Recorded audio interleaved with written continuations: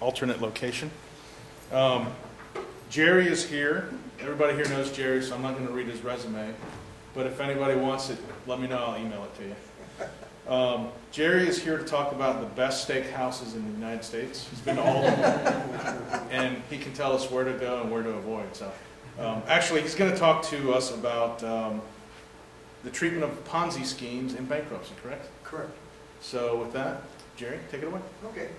Let's figure out how this works. Ponzi schemes in bankruptcy.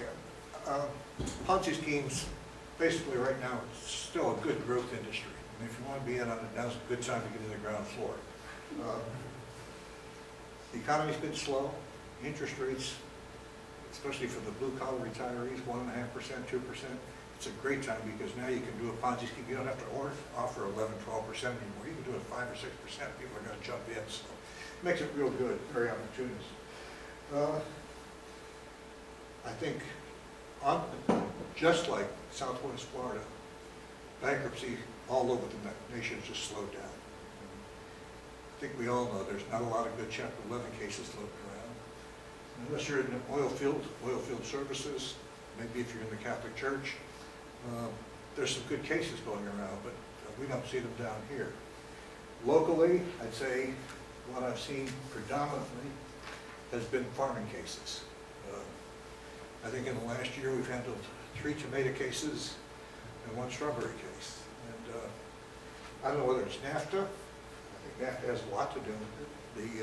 The weather has not been helpful. And you take January with 10 inches of rain, that didn't help anything either. So just locally, it's been slow. My observation is that the real estate is starting to slow down. Certain segments, not across the board, but certain segments of the real estate are slowing down. So what would I say? Hopefully, real estate will really turn bad and we'll all get back into business again. Also, at this time, the tide's gone out. The tide's gone out. What's left? What's left is the bottom. What we're seeing is the bottom. On our website, we have 2 Ponzi blogs, Ponzi sites. If you go to those sites, you'll see that Ponzi's typically, they're running 40 to 50 a month nationally. There's a attorney in LA, Kathy Phelps. She puts out a very good blog. And there's also an attorney up in Tampa, probably, I don't know whether you know Burt Wyand or not, but Burt does a lot of Ponzi type work or securities fraud work, and their firm puts together a pretty good site. Let's see. Ponzi schemes. I don't think we have to go through this, but this basically Ponzi schemes, Securities Exchange Commission, Ponzi scheme, investment fraud, payment of purported returns to existing investors from new investors. Organizers often solicit investors by promising to invest funds, opportunities, claim to generate returns with little or no risk. That's easy. That's a great thing to do. I guess everybody would like that. Ninth Circuit Court, Wiley versus Ryder. I've seen this one throughout the country being cited in Ponzi scheme cases, and that's Ponzi scheme fraudulent arrangement that I talked about. Again, I think everybody here understands Ponzi schemes, so there's no need to beat that to death. Let's go to Ponzi scheme to Ponzi fund. Interesting enough, when I first saw this, I thought, that's a good cartoon, but then as I thought about it, I don't know how many Ponzi funds I've had. What's a Ponzi fund? Ponzi fund is a fund that really doesn't work. What they do is they'll bring in money, purport to do something, and they might even do it. But the problem is they might run out of money. So if they run out of money before what they want to do, build a building, build a condo, apartment complex, what they do is they go back out and create fund number 2. And they use the money from fund number 2 to complete fund number 1, pay some dividends out to fund number 1 people, they feel good, they tell their friends. So we go on to fund number 3. And it just rolls like that. I believe we're involved in one now in Texas that's like that. I believe there's 99 different funds that they've set up along the way to support the fund underneath it, the fund underneath it, the fund underneath it. Locally, we had one where it was limited partnerships. Limited partnership would build a building, run out of money, but so before they could finish it, started a limited partnership. We have one right now out of Palm Beach. It's an offshoot of the Petters case. And there we have two major funds, but there were funds started and as one fund ran out of money or couldn't get the returns. We got fund number two. And sometimes fund number one was just used to prime the pump, generate enough money so that they could make what I call lulling payments to keep fund number one happy. Fund number one people then go out to fund number two and say, this is a great deal, my mother's in it. So fund number two people come in and put in their money to follow them. If you go way back, I'm showing my age with you, go way back, there was, back in the 80s, there was the fund of funds. And that was probably the original Ponzi fund of funds. I can't remember who the fellow was. I remember that he wound up in Costa Rica and never did get extradited. He did a nice job. Red flags. High returns, little or no risk, obvious. Overly consistent returns. Overly consistent returns. I think we have the best example, our friend Mr. Madoff. Consistency is a virtue only when applied with logic. So there he goes, and every month he's turning out those 12% returns. The market's going down, it's down 6%, it's down 8%. He's still up there. Madoff is still generating his 12%. Unregistered investments. That's probably the genesis of most of the investments that I see. That's the perpetrator really doesn't have any background, really doesn't know much about securities. His investors know even less, so he convinces the investors, this is a good deal. This is a once-in-a-lifetime opportunity. Now's your chance to get in. Affinity groups. Affinity groups are a major headache. I don't know whether you saw the Wall Street Journal yesterday, probably in the sports magazines. Some sports stars just got taken for $22 million. The reason why they got taken was their promoter indicated that he was a good Christian man, and since they were good Christians, it would be good to invest with them and they could do good things with their money. The affinity groups are very, very, very difficult to crack. Unlicensed sellers, almost everyone I've had, the people selling the security or selling the investment are not licensed brokers. They occasionally run into that, but most of the time, they're used car sales people type. Get in now, get in today, get that money in now, we need it today. Non-standard paperwork. If you're dealing in the brokerage area, I think all of us that have any securities accounts, your paper always comes up, landscape.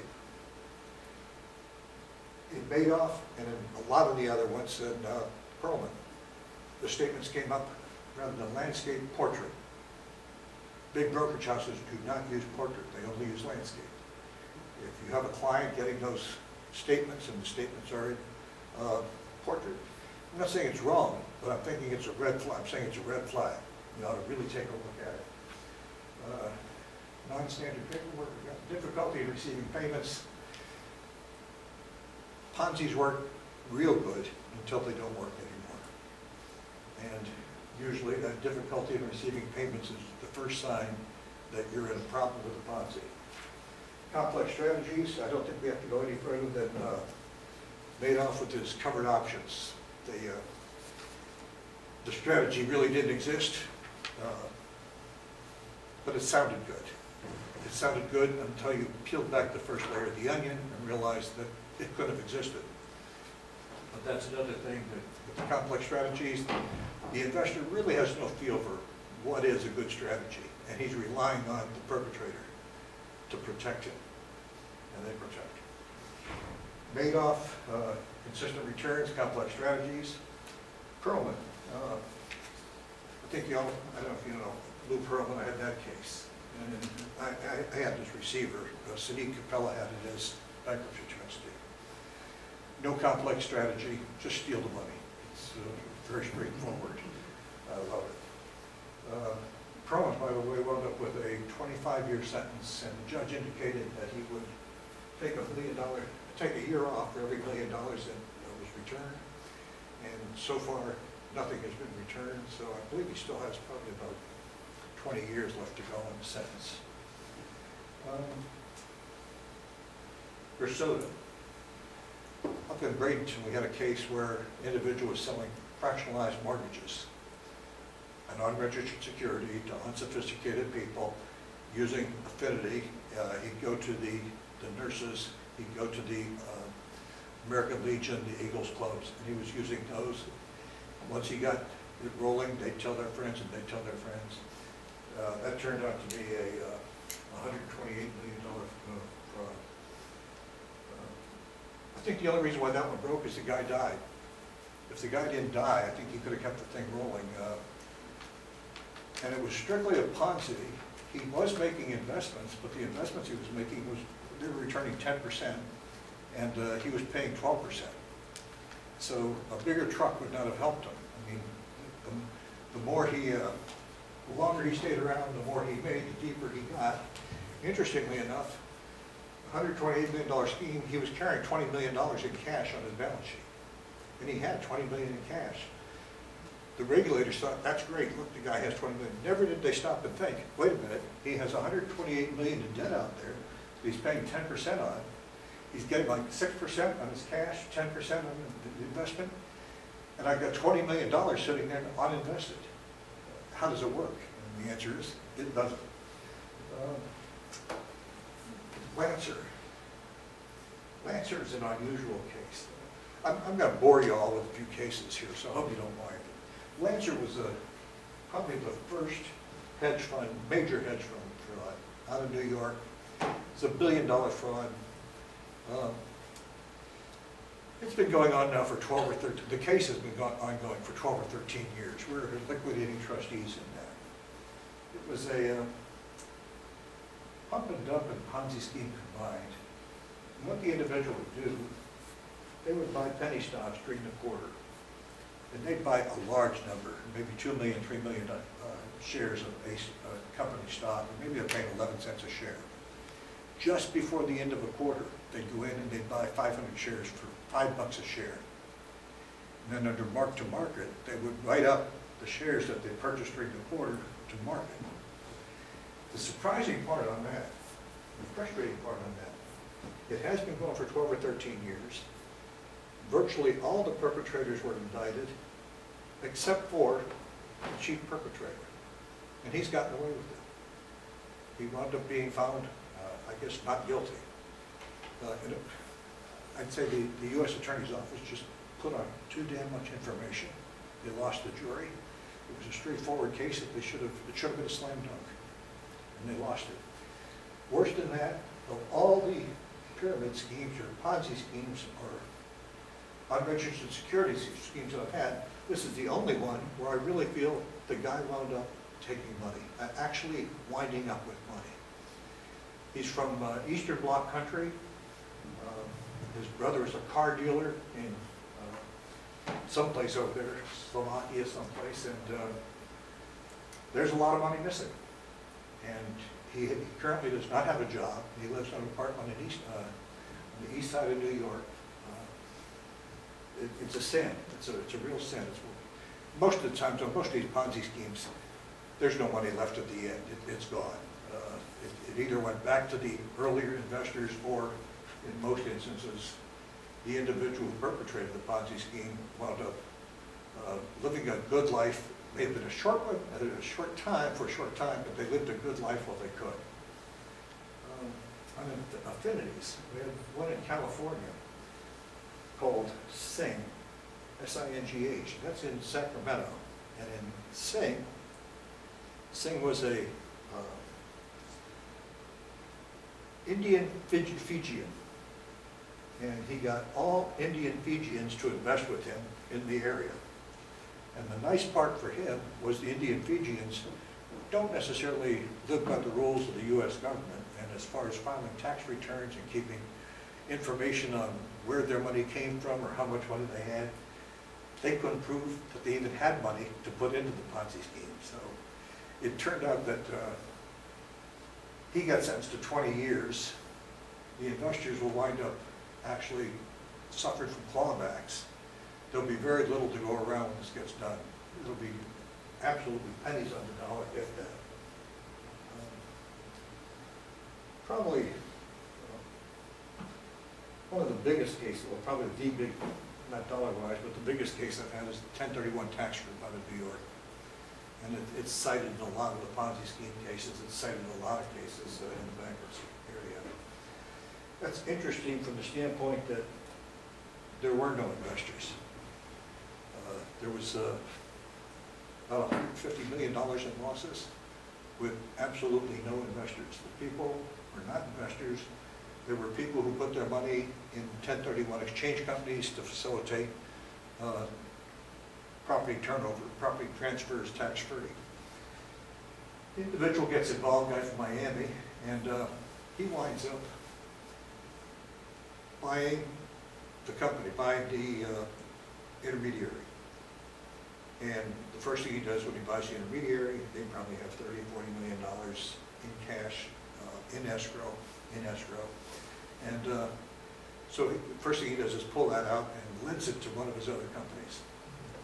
Well, it's time for the closings. He doesn't have the money to do the closing, so like any good Ponzi scheme operator, he goes out and he finds another intermediary and acquires that. And before you know it, he has 5 intermediaries spread from Boston to California. He's now serving 100 years. I guess he's down to probably 97 left to go. But it was a tough one because, again, the people never went in for an investment. They really went in as investors. They really were putting their money, they thought, in escrow. Sure. Is that the one that was on American Greed? That one did show up on American Greed. We didn't get much play out of that one because we were fairly successful and we recovered 67 cents on the dollar for all the unsecured investors. And when you get a return over 15 or 16 cents on the dollar in a Ponzi scheme, it's close to a miracle. And when you get 67 cents on the dollar in a Ponzi scheme, it's not a miracle. God has really shined down on you and said, I'm going to give him the gold ring. I mean, it was just, it was good. Life doesn't get much better than that, with the exception of Land America Exchange Services. Land America Exchange Services was a public company, a subsidiary of Land America Title Company, probably was the largest title insurer in the United States. As an ancillary business, they got into intermediate 1031 exchanges and qualified intermediaries. Again, a situation where we don't have any Ponzi investors. What we have is Ponzi victims. The way this one happened in 2008 when the market went to hell on everybody, the company had all of its escrow funds invested in student loan auction rate securities. And by investing in student loan auction rate securities, they were achieving a return probably maybe 0.5% better than they would have if they just had it in the bank. The market in February of 2008 froze completely. There was no market for student loan auction rate securities. There was no place they could sell the paper. Not being able to do that, they continued to operate, and they operated by taking in new funds, using the new funds to pay out for the closings of those funds that were frozen. Very complex case, and we were exceptionally blessed on that. We wound up recovering 100 cents on the dollar for the investors, and this is really unusual, we wound up getting 68% for consequential damages for those that could prove a consequential damage claim. We wound up recovering $350 million on about a $300 million deal. It was just the best I've ever had. The judge indicated that he thought it was impossible. He thought the case was destined for failure. He couldn't believe the results. It was just great. It was out of Richmond, Virginia. Locally, Capital First. This was a Ponzi scheme out of College Parkway. And locally being Sarasota and Fort Myers, they got about $25 million. Nationally, it was part of a larger scheme out of Texas, and total scheme was well over $50 million. It was a three-pronged scam. First prong was viaticals. And if you're familiar with viaticals, what these people did, and you might well expect, they got some doctor and they paid the doctor $25 a head to say that these people are going to die from cancer and now's a good time to buy their policies. Well, the doctor wasn't real. Patients were real, but they weren't sick. And I forget how much they got out of that particular portion. Second portion, the sale of unregistered securities. Another great one. The unregistered securities they were selling were supported by used cars in Dallas, Texas. And so when the scheme collapsed, the receiver on that one fell out of FCI in Texas. He said it was impossible to get any payments on the things. It was just absolute blood in the streets. Interestingly, on that one, the individual, the perpetrator out of Texas, did get sentenced to, I believe it was 20 years, and then tried to put a hit out on the federal judge. And they caught him on the hit on the federal judge, so he's in for a long, long time at this point. The third part I really liked was the penny stock, what we call pump and dump. Buy the stock very cheap, get on the phone, pump the stock up, sell it. Well, the company that they were selling this investment in had valuable land in Belize, no, Honduras.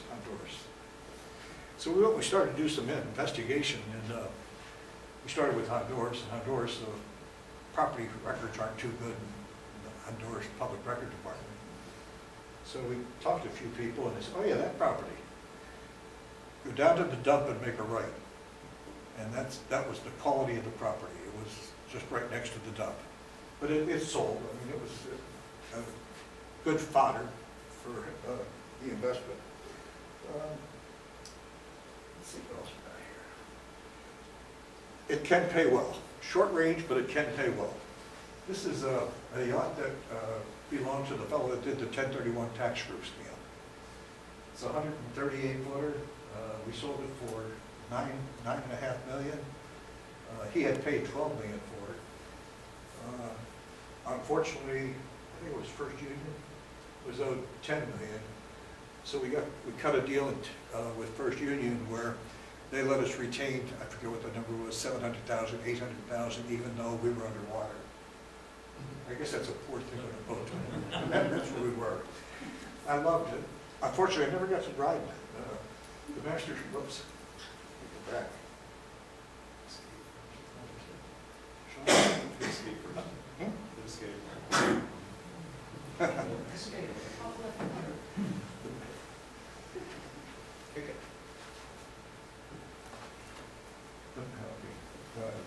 Go back. The main salon, great. The deck, out of this world. This was interesting. We had to do the transaction offshore for reasons of, I guess, when it comes to yacht sales. You have to do the transaction on this size. You couldn't do it in intercontinental water, in continental waters. You had to go offshore to sell it. And again, unfortunately, I never got to ride the darn thing. In fact, I don't think I ever saw it. Most people in my office saw it, but I don't think I ever got to see it. On this one, this boat was costing me $40,000 a month in dockage fees in Miami. In addition, because it was over 100 feet, I was required to maintain a full staff. So I had four crew members, captain, some boat hands, an engineer, and I was glad, believe me, to let that go.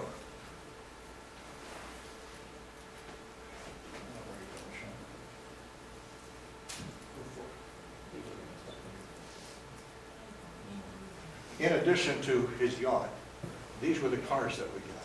And I love this one, because I'm a car guy. But, let's see.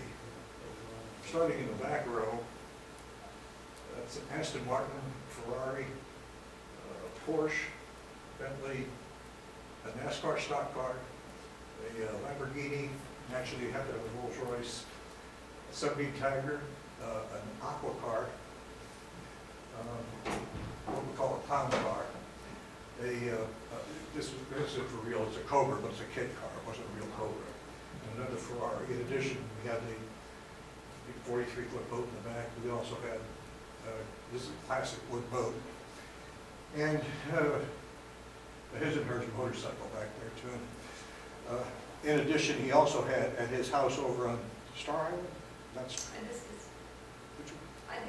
Hibiscus Island over in Miami. He also had 3 other cars that we didn't get a hold of. In addition, he had 3 Indy cars, but we could get the title on the Indy cars. And actually, on an Indy car, it's really only the tub. It's not really the whole car. But supposedly he had somebody do some work, and that individual took the tubs in payment. In addition, if this wasn't enough, I also sold, in this case, 2 Gulfstream jets, a Learjet, and a helicopter. This guy lived large. This is the one that was on the, as you might expect, not only did he live large, if you ever see his, if you ever see the American Greed on this, he married a Brazilian escort, 23, 24 years old. And it's just, to see his wedding on American Greed is just a thing of beauty. They have the dog dressed up as a bride. He says that he was a drummer for a rock group, but we never could confirm that he was that. What is that? When you get into these things, one of the biggest problems in Ponzi schemes is recovery. And recovery, low-hanging fruit. One of the biggest problems you have, usually when you get in here, there's nothing here. I mean, you're starting with nothing. So you want to grab the low-hanging fruit as quickly as possible. In the case of the 1031 case, not only was there nothing there, we have they already had $12 million in administrative fees chalked up, unpaid. So the case was administratively insolvent when we took it on. One of the things we did was challenge all 4 of the professional firms that provided work during the bankruptcy prior to my appointment back when it was in debtor possession, and the judge disallowed all their fees, $12 million. So that was good. I like that. On the low-hanging fruit, 9019 quick compromises.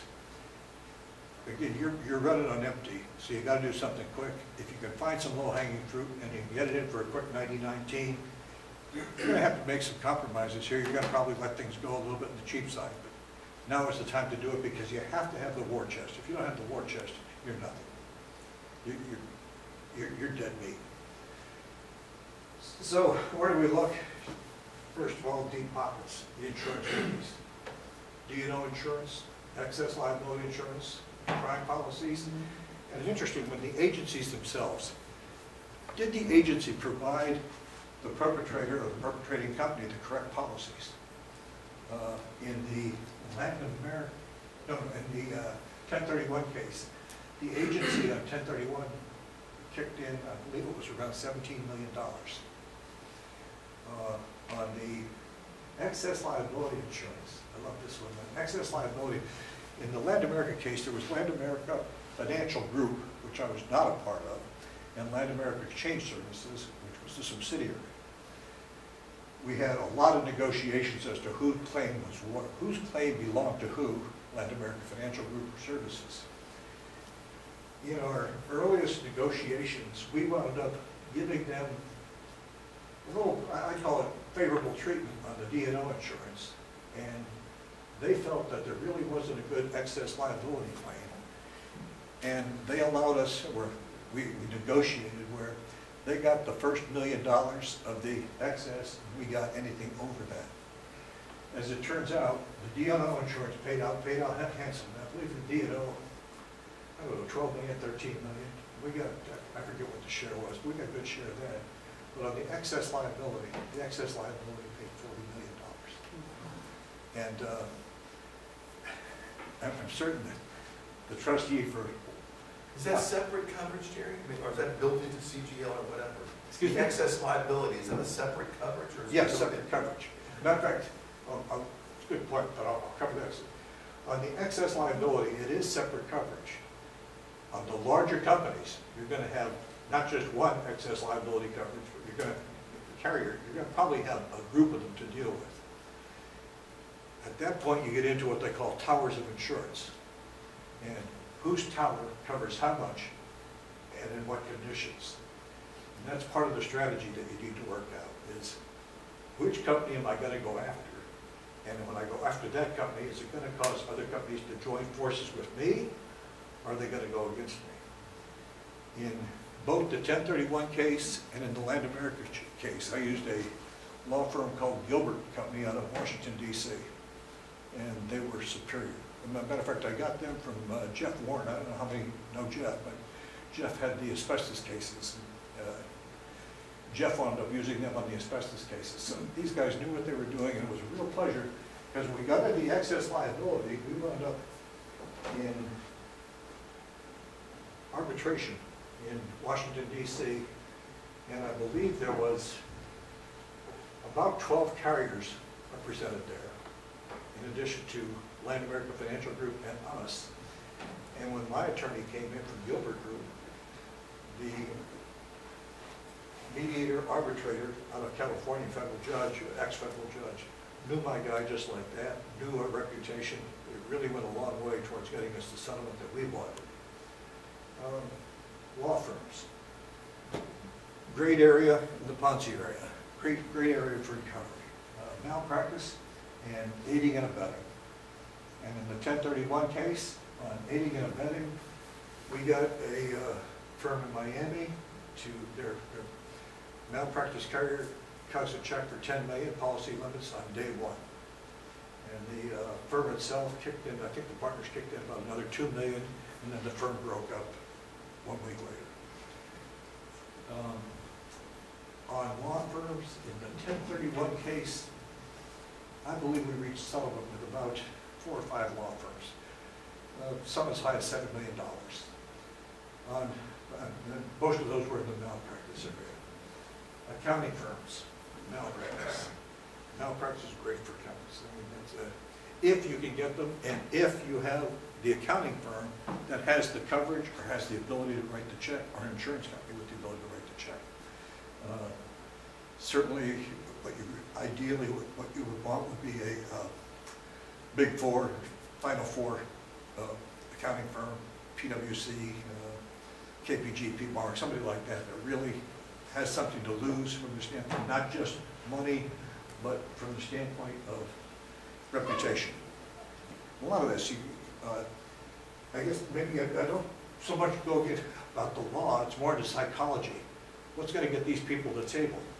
And a lot of times in big companies, big banks, the reputational fear is going to get them to the table.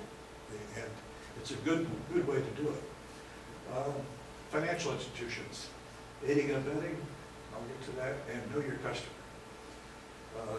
For the KYC, know your customer, that's federal regulations. The bank is supposed to know, for unusual transactions or unusual activity, what gives rise to it. Do they really know their customer? And believe me, this is a ripe area. In the Land America group, Land America case, we got Citibank to kick in $100 million. We got SunTrust to kick in $45 million. And in the 1031 case in New York, we got, at the time, I believe it was First Union, for $40 million, $45 million. Chapter 5 recoveries, I'll go to that, but just a couple quick things. On Chapter 5 recoveries, most of the time, the court will allow you to break out the victims from the trade creditors. If you can, you want to get the trade creditors out of the way, because you don't want to be bothered with them with all the mailings and everything like that. Just get them out of there. Deal with the victims separate. In our big cases, we set up websites. And on the websites, we post periodically what's happening in the case. I do it for two reasons. Number one, it avoids having to do massive mail-outs. But number two, it avoids the incoming telephone calls. If you keep them up to date, keep them posted, it does help. Now, unfortunately, in the Ponzi scheme area, you're going to get a lot of situations where what you have is unsophisticated investors, blue-collar retirees, poor people. They didn't deserve to be where they're at. They got a little greedy. It's a little greedy on both sides, but they got hurt. They got hurt real bad. And so you need to be sympathetic and empathetic. You have to really talk to them on the phone. You can't just say, "Oh, screw it, I'm not going to call him back. He's a pain in the ass." You just can't do it. You got to live with them. You got to try and make them feel good. You got to try and make them understand that you didn't do it. It wasn't your fault. You're there trying to work out for them, not against them. On the 1031 case, they set up a group called, what they called the train wreck victims, and they were their own worst enemies. And they fought me for, they're still fighting me. And they just continue to cause additional time and expense to be incurred, and it's not going to get them anywhere. Let's see where we go from there. That's it. If you're the first one in, first one out, Ponzi schemes can be lucrative.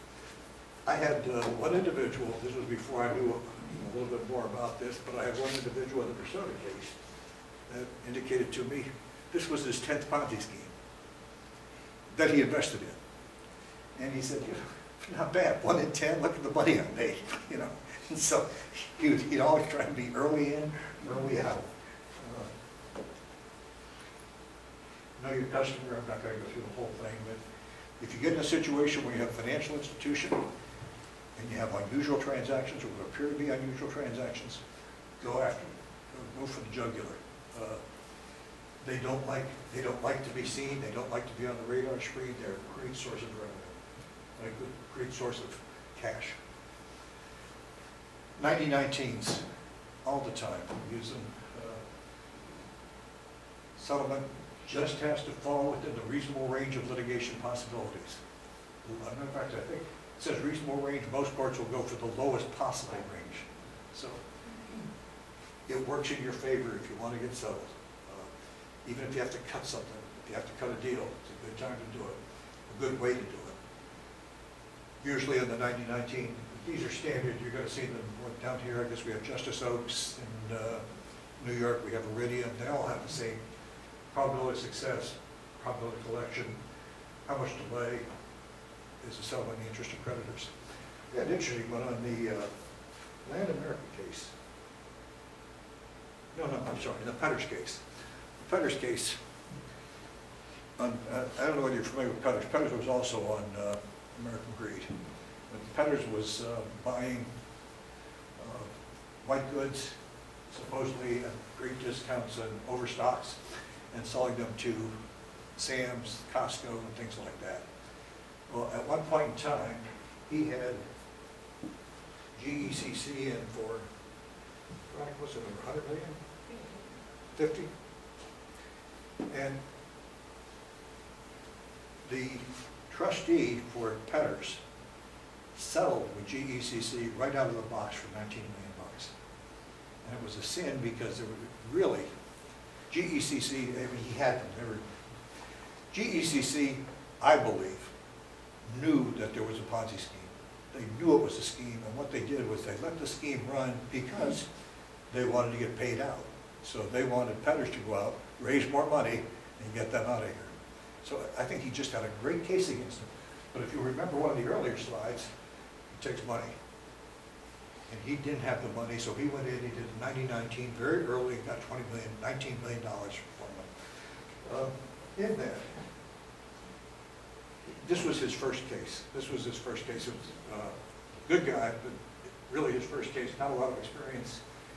He had enough there that he could have gotten in and gotten DIP financing to finance the case against GECC, and he probably would have gotten well up into the 9 figures, 100 million, 150 million.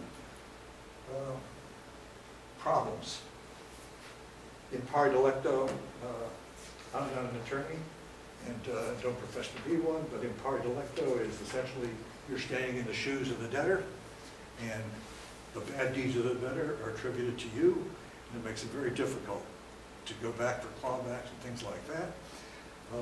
And also, if you're up in some districts, you have what they call the Wagner rule. The Wagner rule is primarily second DCA in New York says, I don't care if you're trustee, there's no way you're going to get the claims. The defendant is going to walk because the Wagner rule in pari delicto type. What I've done is generally these type of claims are going to be, whether it's derivative claims or direct claims, and typically I try and form an allegiance very early on with a class action attorney, because I want to be able to go into negotiations and mediations from the standpoint that they have me as trustee or they have him as class action attorney, so I don't care which way they go, we're going to get recovery. If they say the claim doesn't belong to me, it belongs to the group, and I have the group with me. If they say it doesn't belong to the group, it belongs to me, do it, I'm here. So in, I guess in 1031 primarily, just about every mediation we went to, it was both us and the class attorney. It worked out very well for us. It worked out very well for the class attorney. He didn't do a hell of a lot, we got a big check. But it did work out good for the victims. Moving on. Distributions. Distributions are a pain in the neck, especially in the larger cases. You can imagine 1,900, 2,000 victims trying to figure out what you're going to do on the distributions. There's three general methods used for distributions. One is the last statement method. In Ponzi schemes, this is the worst possible one because the claim is equal to whatever was on the last statement. It doesn't make any difference whether that last statement had just all synthetic interest income or that's going to be the basis of for the claim. The net investment method, that's probably what I would call the most popular. And that's you get the net winners and the net losers. And the amount of the claim will be the net amount that the individual invested. That is to say, if he invested $500,000 and he got back $100,000, the claim's $400,000. The last one, the rising tide method. Rising tide method attempts to make all investors come out percentage-wise pari passu. I don't like the rising tide method. It's very complex and extremely difficult to explain. Having said that, I'll try it just a little bit. On the rising tide method, the denominator is the total investments, not the claim amount, but the total investments. And what the first pass in the rising tide is for that investor that got back zero. The first distribution of the case go to him to bring him to the level of the next individual. So if the first individual got nothing back and the next individual got 10% back, the first individual will get 10% of his claim until he's pari passu with that other 10%. Then the fun begins because then you go to the third one. That might be a 15%er and a 20%. Extremely complex. The recent case last month in New Mexico, where 98% of the plan participants agreed with the rising tide method, and the judge said no. He didn't like it because it was taking the earlier date, not the claim amount, and threw it out.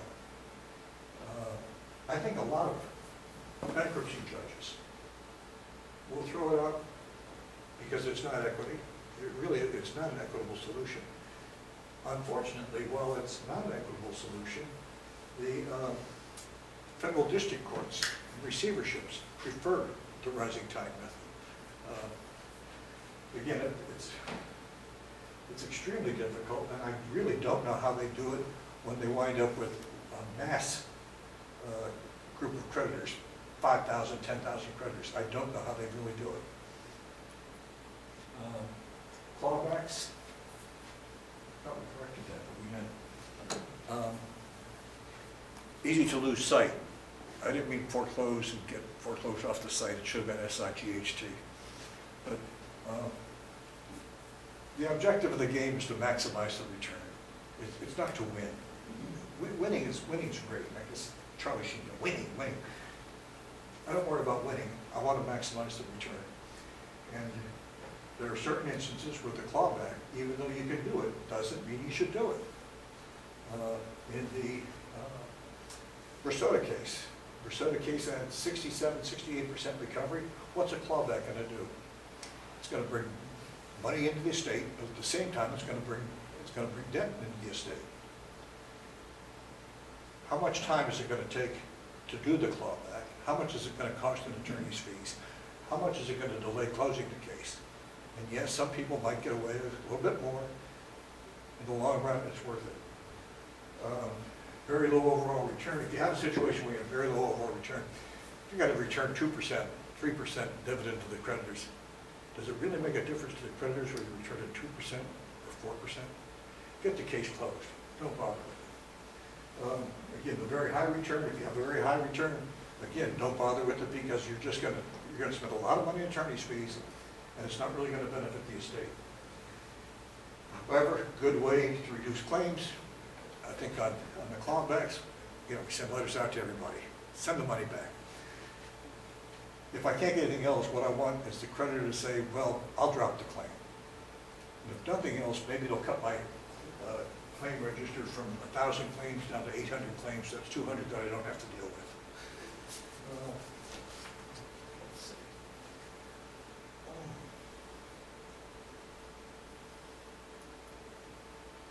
Ponzi scheme, provided you get in early, keep your mouth shut. One of the little tricks on Ponzi schemes, if you're unfortunate enough to have the investor should not know about the Ponzi scheme. The investor should be innocent. And caution people that if you think it's a Ponzi scheme and you investigate the Ponzi scheme and then take your money out, you're dead meat. You're subject to the clawback, and generally the court's not going to look favorably on it. It's sort of an anomaly, if you will, because the guy made the investment, he does his homework, finds out it's bad, he takes the money out, and he gets screwed. The guy that makes the investment doesn't do his homework, takes his money out, he walks with it. So it's just an interesting anomaly. If you get into these governmental agencies, FBI, nice people but no help. If you dealt with the FBI, it's a one-way street. The information all goes in, nothing comes out. Worse than that, some of the information you may need for the case went in and you'll never see it again, and you're done. U.S. Attorney, develop a relationship and do this early in the case. What you want with the U.S. Attorney is you want an agreement with the U.S. Attorney that as trustee, you're going to be allowed to do the collections and do the distributions. You really don't want them running in, grabbing the assets. A couple of reasons for that, but number one, if you're the trustee, you're going to get paid. Get the assets in your corner. Another anomaly, another bad situation. You have the claims. As the bankruptcy trustee, you're dealing with the claims for the bankruptcy court. If there's a class action group, the class action group, you need to get in early, might do their own solicitation of claims.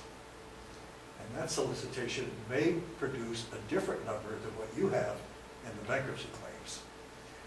And then worse than that, you get the federal government involved with restitution claims. And that it's a nightmare. It's a total nightmare. We have been asked by a number of the U.S. Attorney's offices to go ahead and do the processing of the claims because they don't want to do it. Also, Sue, with my office here, today received a great fruit basket from the U.S. Attorney's office in Virginia, thanking her for all the work that she did in getting their restitution claims settled. U.S. Marshal's office, if you lose assets to the U.S. Marshal's office, forget about it and forget about recovery. And from your victim standpoint, forget about recovery too. They are probably the worst people I know with respect to actually getting recoveries on the sale of assets. U.S. Postal Inspectors, they'll be involved in just about every case because in every case you have some type of money laundering. So they're good people, they'll work with you. Just offhand, England. England has what they call the Serious Fraud Office. I often wonder whether they have a funny fraud office to go with a serious fraud office. But they are the best people I've ever worked with. They actually send people from England over to meet with us, bringing over all their records and laying out what they see the plan to be, and laying out what they thought the scheme was. And I point out offshore, if money goes offshore, you're on your own. I've heard of some recoveries offshore, but you better have a lot of money offshore that you're going after because it's extremely expensive, extremely difficult. On offshore, you need Norwich Pharmacal order, and that's one that served on innocent third parties that allows discovery to proceed. I've got a bank in Luxembourg. I want to get their records. I need to serve them with a Norwich Pharmacal order. Moravian injunctions, even tougher. Moravian injunctions allow you to freeze the assets in a foreign country. They are extremely difficult to get. In the Lancer case, Lancer had, eventually it was from the Eastern Bloc, there was a lot of offshore transactions, probably 19 countries, 20 countries. The major law firm handling the case probably spent well over $5 or $6 million in trying to get offshore accounts. They got no recovery. That reminds me, on that particular case, when that case first came to the bankruptcy court, there was $80 million available for distribution. Over the 12 or 13 years, the law firm and their professionals racked up $40 million in fees, or more than $40 million in fees, because presently there's $40 million available for distribution. We're wrapping the case up right now. So had they closed the case 12 or 13 years ago, people would have double what they're going to get now. And it's a case, I think, of attorneys, I won't say bleeding it, but not using their head. What's in it for us? I don't know how many times I called over there for depositions for a matter that I would have said, it's costing you more to bring me over here for a deposition than what you're going to recover from this. What are you doing? You win? You won? What do you win? You won a judgment. But put it on your wall, put it with your certificates because you're not going to collect the damn thing on it. So that's about what, like I said, on the offshore, I don't even know if anybody really, I hear a lot of people talk about offshore. Matter of fact, on the Luncheon, a lot of people talk about, oh, we're good at offshore recoveries, we're good, we used to be with the FBI. They didn't show me a thing. They didn't show me a thing, and these were supposedly the best in the business. I guess I got a few minutes here. Any questions? Yeah. Are you taking interns? What's that? Are you taking interns? All work for free. It's a lot of fun. It's a lot of fun. I think you probably get a sense for it. I really enjoy it. I mean, I really enjoy it. I feel terrible for the people that got taken, especially the local, what I'll call the local Ponzi schemes, where you get the blue-collar retiree. It's really difficult to tell that guy that, I'm sorry, but your $250,000 life savings, I might be able to get back $5,000. And it's heartbreaking. It's really heartbreaking. I tell people, they didn't steal his money, they stole his life. It's one thing if you have a bunch of doctors that they're lose a couple $1 million and they're 34, 35 years old, big deal. But you get that retiree, blue-collar retiree with whole life savings. That's a big deal. To me, that's a real big deal. And nothing does my heart better than to see somebody like Petters sitting up in Minnesota in jail, or Oaken sitting in jail for 100 years in Texas. I just, there is some justice in this world. But again, it's a fun area. It is a fun area, and like I say, it's a growth area. It's the one really good thing. I don't think I'm ever going to run out of Ponzi schemes. I'll buy you for the Ponzi scheme style. But if you get a chance, it's called the Ponzi blog. You go to the Ponzi blog, and it's pretty interesting. Once a month, just to go all the new Ponzi schemes. And again, if you ever run across a Ponzi scheme and you want help, give me a call. Not because I'm looking for a case, but I've done this, we probably have been involved now with well over 20 Ponzi schemes. I mean, I'd be more than happy to at least try and point you in the right direction. Thank you.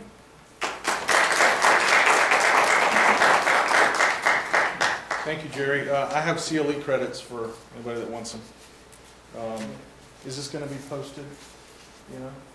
I think it is posted already, I think. See if it'll focus. All right, there we go. Thank you.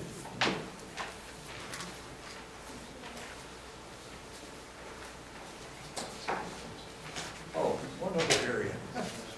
Like, what's that used for a TV? Ejected? Oh. Colombo. One other area. If you get involved in these, try early, if they're big enough, line yourself up with claims traders. I've had claims traders in all my big bankruptcies. They can be your biggest ally for a couple of reasons. Number one, they're experienced. Most of these claims traders, the claims traders I deal with, are hedge funds. They've done their homework. They know more about this case than you do. And as importantly, if there's an asset there and you need money to go after that asset, that claims trader is probably also a good source for tip financing. So the claims traders, very helpful. A lot of people think claims traders are the scum of the earth, but 3 reasons for claims traders. Number one, I want to get rid of it. I'm a victim. I want out of this. I don't want mail from McHale every month for the rest of my life. I'll sell my claim to a claims trader. Number two, I want to establish a tax loss. One of the biggest headaches here is what is my tax loss and when is it defended, when is it defined. One way to define my tax loss is go ahead and sell my claim to a claims trader. I now know what my loss is. Number three is what I call the hardship case. Mom's in the hospital, she's dying, we gotta get she needs an operation, we need 40, 50 grand. I know I'm not gonna see any money from McHale for a couple of years. I go to the claims trader and I sell it. But claims traders, actually, although sometimes some of the good people, on caution, I never give them any information that isn't on my website. I never give them any preferential treatment. They're just there. But having said that, when there's a big case and they're looking for a trustee, the claims traders have a tendency to say, we know this guy in Southwest Florida that's done a pretty good job. Why don't we see if we can't get the local trustee's office hooked up with him? That's how I got the Sacramento case and the Virginia case. Class action attorneys I mentioned before. Get them early in the case, get them lined up. They won't do much, but you're better to have them on your side than against you. That's it. Thank you.